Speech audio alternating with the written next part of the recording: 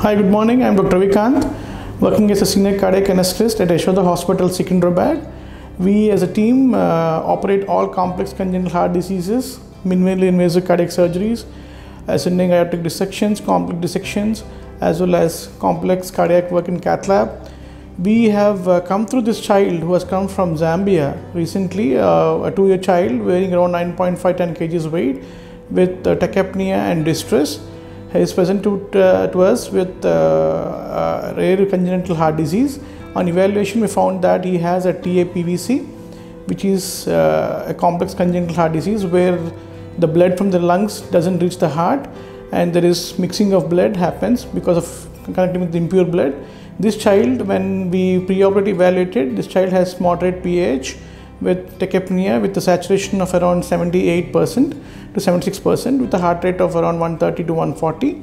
We thoroughly evaluated the child. We went through the 2D echo and followed with surgical instructions, and we have posted the child for the complex congenital heart disease. After surgery, we ventilated the child for about 2 consecutive days with all inodilators and nebulizations. We extubated electively this child after the surgery. We gone through the complex echoes postoperatively continuously, and at present the child is fine, doing good. Hello, good morning. I am Dr. P.V. Naresh Kumar, the Chief Cardiothoracic Surgeon and Transplant Surgeon at Yashoda Hospital, Secunderabad.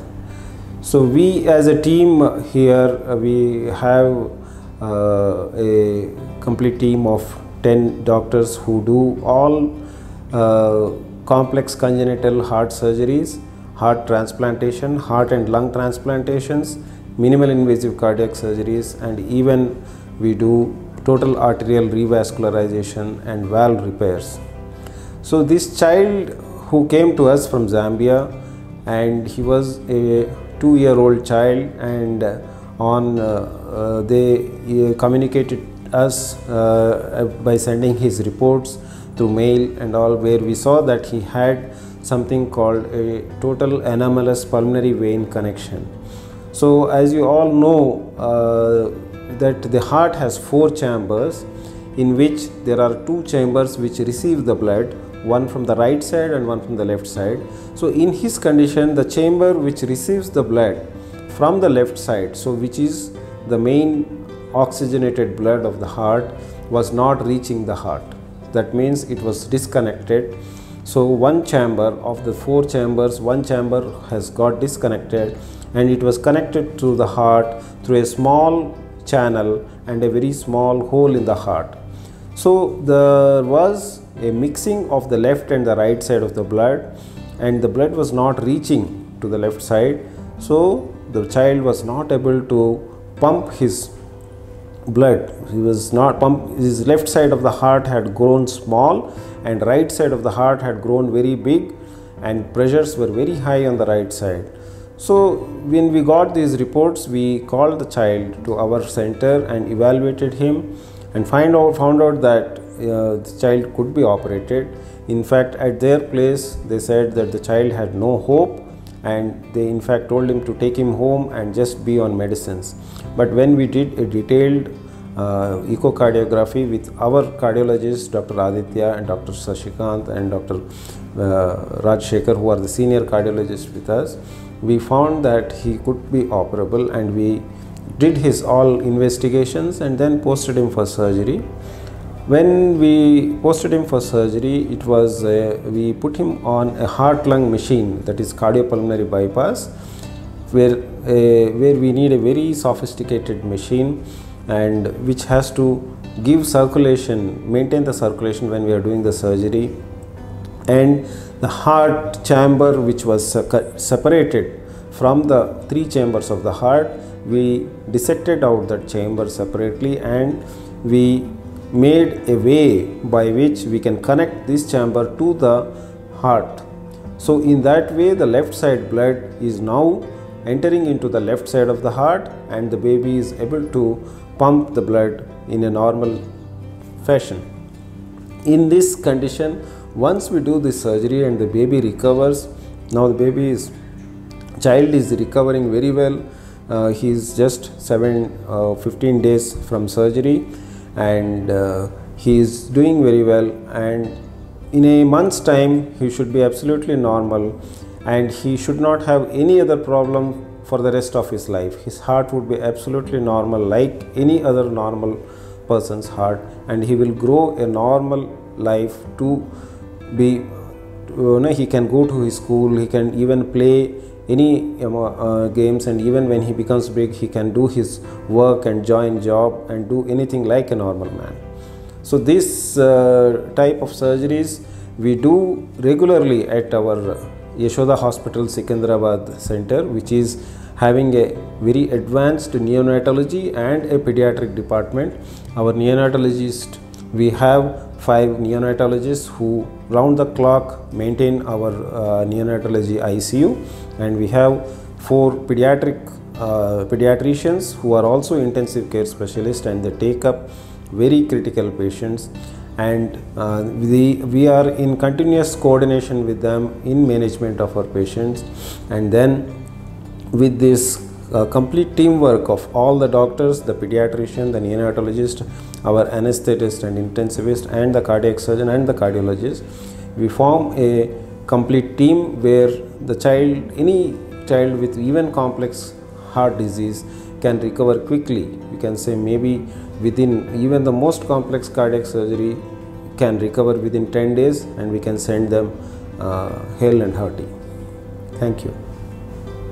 My name is Miriam M. Zulu from Zambia, Lusaka. We are here in India with my sister-in-law for Dumisani's operation. The problem started last year in May when he had a cough. We had taken him to the clinic where he was given some medicine to cure his cough. A week later, he started coughing again. Then we had to take him back to the clinic. He was given some medication again. Then we went home. He was fine. Later on, he started coughing again. Then we took him back to the clinic where we were told that he had severe pneumonia. From there, we were referred to the University Teaching Hospital in Zambia, Lusaka, where he was admitted for 5 days, suspecting bronchitis. Then he was put on medication, that was Sabutam, for 5 days, where they used to put him on nebulizing for after 6 hours. Then later on, he had improved and we were discharged.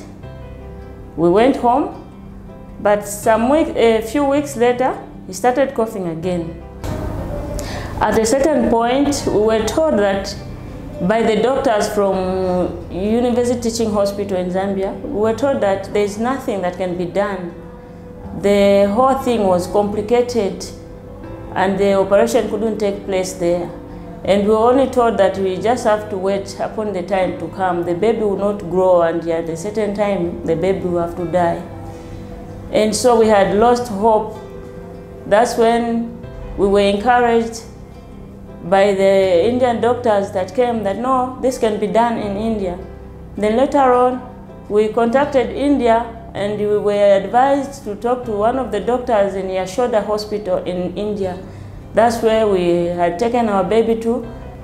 The Zambian government, the Minister of Health, helped us with everything, and everything was set for us to travel to India. That's how we came here in India for an operation. We arrived here on the 17th of May, 2019. And on Saturday, we had all the tests done on the baby, and everything came out fine. And he was set for an operation on Monday, the 20th of May. The operation was done. It took more than 6 hours, but everything was fine. Later on, the baby came out perfect and everything was good. He was kept in the ICU for 4 to 5 days for observation, where we were discharged on Saturday. That was on the 25th of May. And now here we are. The baby is okay, playing very well, breathing very well.